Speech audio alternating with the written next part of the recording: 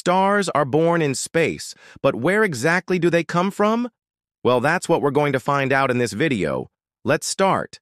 Stars form in giant clouds of gas and dust called nebulae. Our sun formed 4.6 billion years ago in the nebula that today we call the Orion Nebula. The place where stars are born is called a stellar nursery. It's inside these clouds where the magic happens.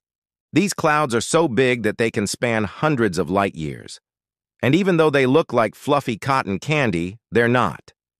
They're actually really good at hiding things. That's because they're made up of dust, gas, and plasma. And there's so much of it that it blocks our view of what's behind them. But what causes these clouds to collapse and form stars? Well, it all begins with a little disturbance. Maybe a nearby supernova explosion or a collision with another cloud.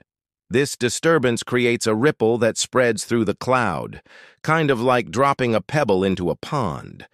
As the ripple spreads, it makes the gas and dust particles collide more frequently. When that happens, they start clumping together, kind of like when you walk into a crowded room and bump into people. At first, these clumps aren't very big, but over time they get bigger and bigger. As the clumps grow, the gravity between the particles pulls them closer and closer together. Eventually, the clumps become so dense that they start to collapse. And as they collapse, they heat up.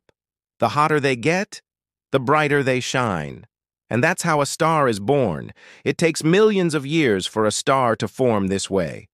Once they do, they'll spend most of their lives in a stellar nursery surrounded by gas and dust.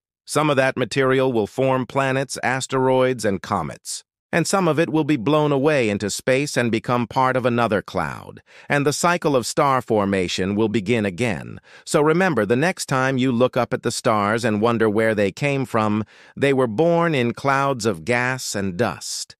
And it all started with a little disturbance that created a ripple that brought the particles together. This has been the story of how stars are born. If you enjoyed this video, don't forget to share it with your friends. Until next time, keep looking up.